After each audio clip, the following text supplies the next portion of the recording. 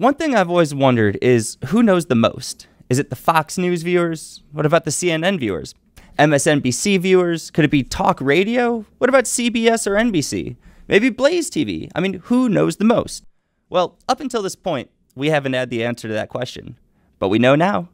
It's Andy with the Heartland Institute, bringing you more from climaterealism.com. The way we're able to answer this question is that in conjunction with Rasmussen Reports, the Heartland Institute conducted a poll of 2,000 likely voters. These voters were asked how they consume their news. And by that I mean, was it TV? Was it radio? Is it the newspaper, social media? And if it's TV, is it CNN, MSNBC, Fox News, Blaze TV, CBS, NBC? They were also then asked what their political inclination is. Are they right-leaning? Are they heavily right-leaning? Are they left-leaning? Are they heavily left? Are they in the middle? So they were asked that. And then they were asked not opinion, but factual questions and their responses to them. All right, so let's get into the questions. What I'm going to do is I'm going to read the question for you, and then I'm going to read the possible answers. Then we're going to look at what viewers of Fox News said, what viewers of CNN said, and what viewers of MSNBC said. And like I mentioned earlier, these are factual-based questions. There's no opinion here. It's just right or wrong. Here's question 1. Let's see how you all do.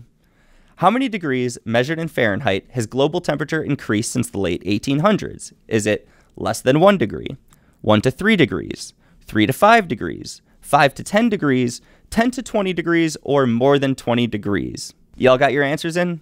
Let's look at the correct one. According to the United States National Oceanic and Atmospheric Administration, average across land and ocean, the 2020 surface temperature was 2.14 degrees Fahrenheit warmer than the pre-industrial period. Here's what everyone said from each news source. For less than 1 degree Fahrenheit, the percent of CNN viewers that answered this is 5%. MSNBC, 3%, and Fox News, 21%. Now let's look at 1 to 3 degrees Fahrenheit, which is the correct response. So it's 30% of CNN viewers, 30% of MSNBC viewers, and 41% of Fox News viewers. Next, we've got 3 to 5 degrees Fahrenheit. CNN viewers were at 35%, MSNBC viewers were at 38%, and Fox News viewers were at 22%. Next, 5 to 10 degrees Fahrenheit. CNN viewers are at 19%, MSNBC viewers 19%, and Fox News viewers 11%.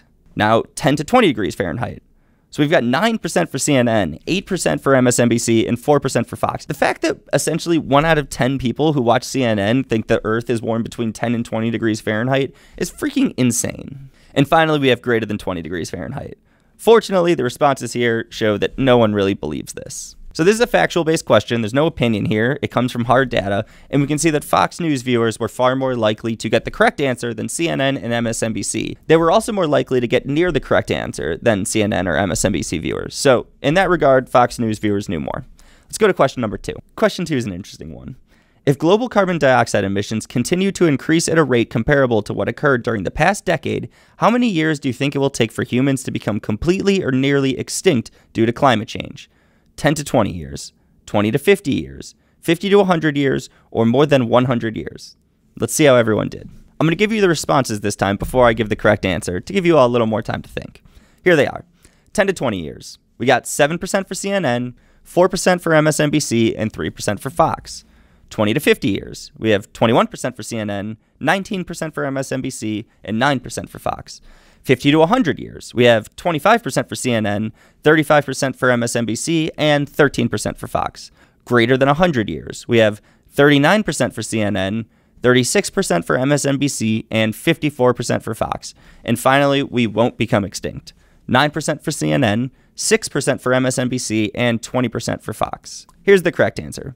There is no evidence that the human race will be extinct or near extinction within the next century, regardless of whether CO2 emissions continue to increase, a fact supported by virtually everyone in the scientific community, including those greatly concerned about climate change. So what that means is even your Michael Manns or your Michael Moores, the people that scream the loudest about catastrophic climate change, even though they won't say that we're going to go extinct within the next 100 years. No one is saying that. What's fascinating here is if we look at the percent of people from CNN who believe we will be extinct in the next 100 years, because we have 7% for 10 to 20, 21% for 20 to 50, and 25% for 50 to 100. That means that 53% of CNN viewers believe we will be extinct or nearly extinct as a species in the next 100 years. And it's 58% of MSNBC viewers. So they're no better. The correct answers here are either greater than 100 years or we won't go extinct. Because if you say greater than 100 years, that could mean, 100 billion years. And if you think we're going to go extinct in 100 billion years, that's fine. I can't say we're not. So the correct answers were greater than 100 years or we're not going extinct. 74% of Fox News viewers got this correct. That's opposed to the 48% of CNN viewers who got this right and the 42% of MSNBC viewers who got this right. So yeah, Fox News was more educated on this issue again. As I said in my opening, people that watch Fox News are far more educated on climate change, or people that don't watch the news on TV at all are more educated on climate change than viewers of CNN and MSNBC. And we can see that's true. Greater than 50% of CNN viewers think we're going to be extinct in the next 100 years. That's ludicrous. If you want the really in-depth numbers, I'll link the survey in the description below, and you should check it out because it goes past CNN, MSNBC, and Fox. It goes into talk radio, it goes into social media, it goes into people that don't watch the news at all. And those people know more than CNN. But it's really fascinating, and it goes past climate change. It's a multitude of issues. So definitely check out the full survey. But yeah, what I wanted to talk about was, again, how Fox News viewers knew more.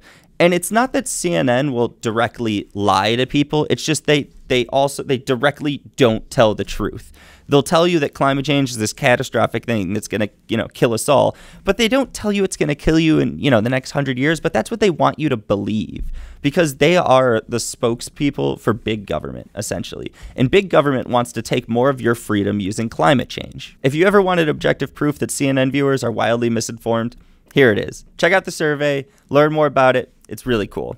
It's Andy with the Heartland Institute. I hope this video helped it out. Check out climaterealism.com. Follow us on Facebook if you're watching these videos on YouTube. The Facebook's community is great. They're so active. You all comment on the videos. I love it. And if you're on Facebook and you want to check out the videos on YouTube, go do that too. Consume it everywhere. It's great stuff. All right. I hope you all enjoyed this video. Thanks for watching. Next time.